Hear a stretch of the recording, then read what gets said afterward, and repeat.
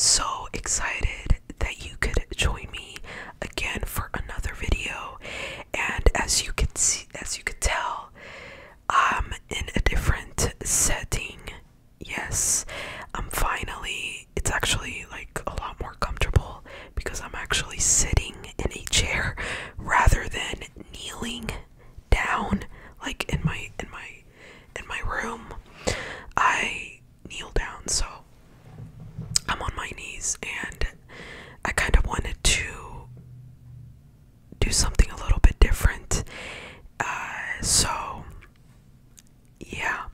So in today's video, guys, I actually had an idea for my channel, and I've seen other ASMR artists do these types of videos, so it's not something new, I guess.